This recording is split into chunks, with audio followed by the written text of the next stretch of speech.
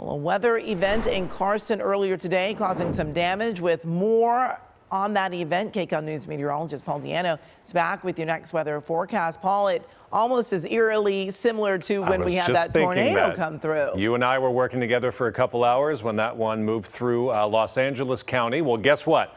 The Weather Service meteorologists have already looked at some of the video that has come in, and they surveyed the damage. They didn't go to the location yet, which is why this kind of surprises me that they would do this already. But Weather Service meteorologists have already classified what happened in Carson as a weak EF-0 tornado. So for the second time this winter, a tornado has hit the Los Angeles metropolitan area. This one very weak. It's on the ground for a couple seconds, but folks, a tornado's a tornado. Weather Service are the folks that do determine that, and they have made a very early call. I've never seen one done before a site survey, but welcome to today, where they already have classified it before they even got there based off of the video that they saw that was sent to them.